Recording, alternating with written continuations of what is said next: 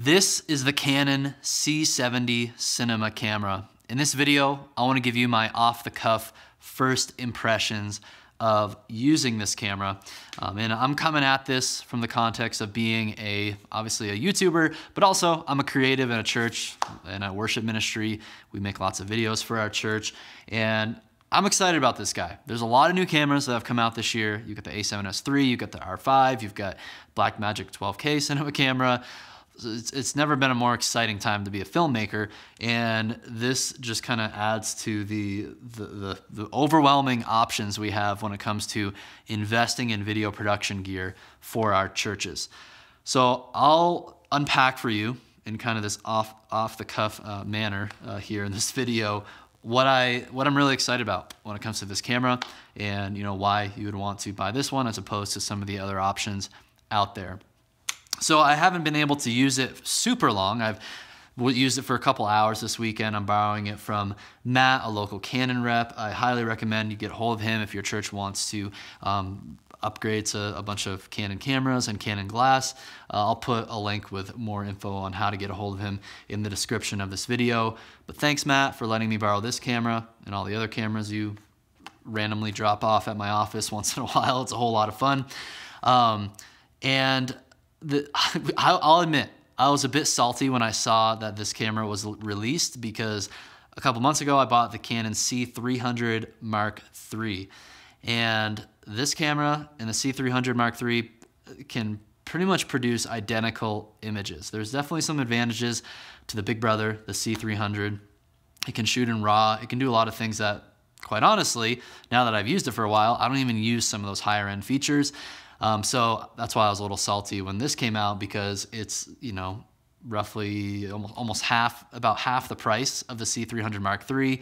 It's also nice and compact. I do a lot of run and gun shooting, especially for YouTube. So there's a lot of things I like about this. I probably will end up buying one of these as my primary, or as my secondary camera. Right now we're using Canon C300 Mark III, and then there's a Canon C200 as my secondary camera. The C200 will probably retire that pretty soon, or just use it as an additional third angle when we need it. But this camera, so much cool things going on with it. And here's who I think this camera will be for. I think it's gonna be for churches wanting to buy some professional video gear that could actually serve a dual purpose. I think this is something to think about when you're upgrading to new live streaming gear at your church, especially when it comes to the cameras. Do you want to invest in gear that can kind of fill two purposes? One purpose being capturing video for your live stream on Sundays, and also the other purpose, capturing video for other creative video projects that you're doing for your church throughout the week, like making bumper videos or announcement videos or other cinematic projects you might be working on for your church. And I think this is something to seriously consider. I only foresee churches becoming more and more like their own little video production studios as time goes on. Of course, we had the events of this year, which kind of accelerated that process, but I just think this is the future. Pastors, worship ministry leaders, we're all becoming filmmakers, and this is becoming a very important tool for what we do, whether it's worship service related or whether it's the other things that we do, communication related outside of our worship gatherings. So something to think about. I think this camera could really fill both purposes really well, because on the live streaming side of things, the image quality is amazing. The amount of dynamic range it has to just capture great quality, to have great color science, right out of the camera body. You can color grade anything in post these days, especially when all these cameras are shooting in just really high bitrate codecs that you can really alter the color afterwards. But in a live streaming environment, you want the video footage just look great straight out of camera. Most churches don't really want to have to build out the infrastructure to shade their video and alter the color of the video before it goes into the switcher. So this camera, all these Canon cinema cameras, the look that it has when you're able to, I was talking to John at Red Rocks, you guys saw that video, they're using C200s. They shoot in C-Log 3, and then they apply the Rec. 709 LUT, and that's what's being sent out of the HDMI cable, and it just looks amazing without having to do anything afterwards. So it will look great color-wise, dynamic range-wise, it'll look really awesome. I really think dynamic range is often the biggest indicator of using a very cheap camera for your church's live stream, because the highlights are blown out, the shadows are like super dark or super grainy, and you're not gonna have that issue with a camera and a sensor like this. I think it has like 16 stops of dynamic range, which is fantastic. And then of course you got the new RF lenses coming out. This is another thing I was kind of salty about with this, because I don't know, it's just one of those deals where it's like, okay, Canon, if you're gonna go this route, like why would you release one camera, the C300 in 2020 that takes EF lenses, and then this camera right here that only takes RF lenses? I mean, I guess it's a good excuse for me to buy more lenses from you, but my bank account's not happy with that type of arrangement. So, but these lenses are cool. Like, I think what's gonna happen, I'll probably buy one of these cameras soon when it's actually released. I'll probably start buying more of these lenses as well. And I'll just, also they're coming out with like a new speed booster adapter, I think, to be able to put EF lenses on an RF lens mount. So I'll probably get one of those to use all my EF lenses. But this is something that we all have to think about as we're upgrading or making any changes to these new systems here.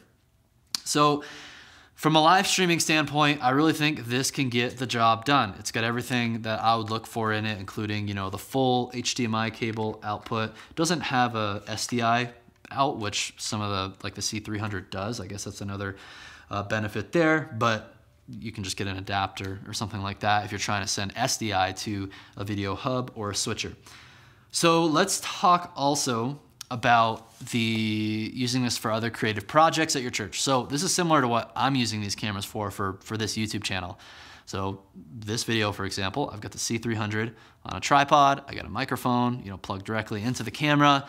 I don't have any external recorders or anything like that for audio or video. Just very easy and quick for me to get a high quality image. And I'm not even gonna do any grading in post. You're seeing C-Log 3 with the LUT applied in Final Cut Pro for this specific profile, and that's it. It just, in seconds, I have a great image right out of the camera body, right off the CF Express card. And that's something you'll have with this camera too, right? These have pretty much identical sensors. They're Super 35 sensors. It would be cool if it was full frame. Imagine if they made a kind of like this, but the mini version of a C500 Mark II. That would be really awesome to have this like a full frame, maybe just a little bit bigger of a camera to handle that. So who knows? They probably will. I'll probably buy this, and then they'll come out with that version the next week, because that's the way it works. So it's got, you know, the amazing sensor. It's got the built-in quarter or XLR inputs. They're mini XLR inputs. They had to make a mini, but you can get some adapters for that easily. Lots of connectivity that you'd want and need there. And then it's got built-in ND filters. I think these ND filters are really important if you're doing a lot of filmmaking outside of your worship gatherings, and you could use ND filters in the worship gatherings if you had to, if exposure needed it. But when you're doing creative projects, doing a run and gun, like I don't want to have to worry about throwing on ND filters on a lens. I like having them built in. Cameras like the Blackmagic Pocket Cinema camera, they don't have that. I think you can get the Ursa Mini, they do. Similar price point, but it's also bigger. So I just love how compact this is and how much stuff is inside it. I think it really is gonna lend itself well if you and anybody on your church team are doing some run and gun video projects, and you just wanna be able to whip it out, get the right exposure, and you have everything you need here as well to put audio into the video feed. It's really awesome. It's got a fan built in, so things will stay cool, won't overheat like the R5 does. And then it just feels really good in the hands. Like, I just love this grip. Feels similar to the larger cinema cameras, but it's not as heavy, but it's heavy enough to, like, I feel like I can get some really stable shots on this camera as well. Speaking of shots on this camera, I took some footage at church, so I'll play some of the B-roll for you over this video. Hopefully you can see just the quality of it. I really didn't do anything to this footage. I shot in 23.98. It can do 4K at 120, which is really awesome. I didn't capture any of that. But again, like the footage for me, it's nothing surprising because I've worked with the C300 Mark III and they have the identical sensors. So a lot of the videos you've seen on my channel the past 2 months, that's what we've been using. And you know, you can just tell like it's a really great image. What else about this camera? Battery life, you know, you can put the big old BP A30 or A60 batteries in here and have plenty of record time. And then the menu settings, you can navigate things with a touch screen on this. I wish my C300 had that. But I love how this is like an actual functional touch screen to be able to navigate the camera settings. The thing I don't like about this guy as much as the C300 is I like the C300. I like how it has a larger LCD display on there. This one is, I know they had to make it smaller to fit in the small form factor, but it's just smaller. And then now that I've been using the C300 for a while, I'm not used to this smaller screen. But it's, you know, I could live with it if I had to. Let's talk about again, like why would you, if you're in a situation right now where you're like, our church wants to invest in new cameras, we're thinking about, you know, perhaps a Blackmagic Pocket Cinema camera line, the 6K version that has a super 35mm sensor, and you can put EF mount lenses on it. Maybe you want to consider going this route, and maybe instead of getting 3 Blackmagic 6K cameras, you could get 2 of these cameras and the RF lenses, and you might like that route better because again, you're getting more of these features for more advanced cinematography, I guess you could say, with the built-in ND filters and all the great stuff, a lot more connectivity. I think it can serve a dual purpose more. So that's why I would consider going this route instead of the Blackmagic route if you're trying to just get more out of your camera and you want something that's a bit more run and gun friendly. The Blackmagic Pocket 6Ks are awesome. I think they're better for like a studio environment or just for your worship live stream environment where they're plugged into a power adapter and they're just sending you a great, you know, feed out your HDMI port to your video switcher. For run and gun stuff, you really want to have cameras that are great on battery power and have great battery life and have the built-in ND filters and things like that. I think just those are really important because you don't want to be messing around with batteries, or you don't want to have to, or batteries dying on you. You don't want to have to necessarily be messing around with a bunch of ND filters and things like that while you're on the go shooting things on the run. So something to consider there. And yeah, I mean, now it's like with this camera, it's like I don't know why anyone would buy a new C200 at this point because I think, yeah, I think they're either identical pricing or very, very close. This just seems like the future. Maybe at this point you could start seeing some discounted like used C200s out there, and you could still build a great live streaming system with those cameras that, you know, they shoot 4K. So I don't think they're going to be outdated anytime soon, especially from that standpoint.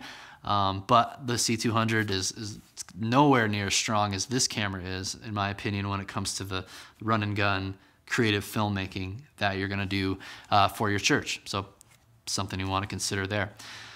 And yeah, if you're considering the C300 Mark III, it is an awesome camera, but I don't think it's worth the additional $6,000 beyond this camera, especially if you don't need to be able to have to shoot in a RAW format, and if you don't really care too much about maybe the larger LCD screen, because you could always mount another LCD screen on here. So save the money, and I would get 2 of these instead of one C300 Mark III. And that's about it. You know, you have the R5, you have the A7S III. Those are great cameras as well, but to me, they're just not going to be as strong from a video standpoint. Sure, they have full frame, but the R5, you get the overheating issues. It could be a great photo stills camera, I think. 8K stuff is overrated.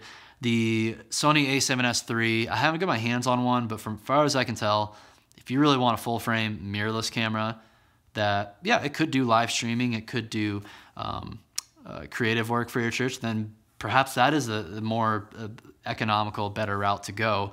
Although I actually think the price point is pretty darn close. Like I said, if this had a full frame sensor like the C500, but in this compact form, that would be like my dream camera. Because I was able to mess around with C500 Mark II a couple weeks ago, and it's just like, I want one really badly.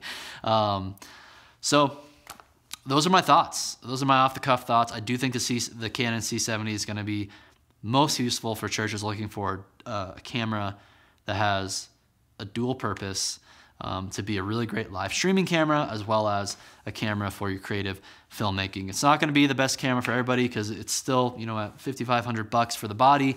It's still cost prohibitive for a lot of churches, but keep in mind, maybe you start with 2 of these, and then in a year you add a 3rd camera, and then another year you can add a 4th camera. Or maybe you start with, you know, 2 of these and you get a used C200 for like a 3rd camera that you could cut to when you really need it. So you can always just kind of be future-minded about building out these systems. Get something like this that is going to be future-proofed for a while, but you don't have to drop all your money on, you know, this camera model if obviously it's not realistic for you guys' budget at this point. So I hope this was helpful. This camera, I think you can pre-order it. It might be available come December. I think they'll start shipping it. So far, it really does get my stamp of approval. And it's just, I'm really excited for even future offerings to come with Canon now that they're starting to make this into such a compact form factor. Like I said, never been a more exciting time to be a filmmaker, especially amateur one. Like me, I barely have any clue what I'm doing with this stuff, but these are really important tools. And I can just testify to that, the importance these days of investing into the right video gear, whether it's for your church, you know, it's only gonna become more and more important over time, or for my YouTube channel, right? It's like, that's why, you know, I spend too much money on cameras, is just because, you know, I wanna be able to deliver really great product for you guys watching. I want to be able to create a great product for our clients and customers in worship ministry school watching our courses. And these are the right tools for the job, and it's totally worth the investment. So if you guys found this helpful, hit the thumbs up button. Let's start a conversation down below in the comments. If you have thoughts on this camera, what cameras are your church looking into purchasing right now? Why would you buy this camera? Why would you not buy this camera? Let me know. And then, as I mentioned, my friend Matt Carmen, he's with Canon, and he can answer all your questions about the different models of cameras that they have.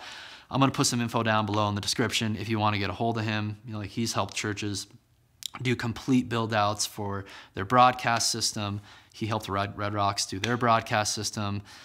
He's helping other churches with this as well. So he's a guy to get connected with. Great dude. Thanks, Matt, for letting me borrow this. I always joke around. It's like, everybody's got to find a Canon rep as a friend, because it's fun to be able to try these things before they're actually released on the market. So check that out. Thanks for watching. I hope you found this video. I know it's a little different than usual doing this off-the-cuff recording, but I'm a little crunched for time this week, and I just thought this would be just as helpful for you guys doing it in this more podcast-like format. So that's all I have for you. Smash like, subscribe. I'll see you next time.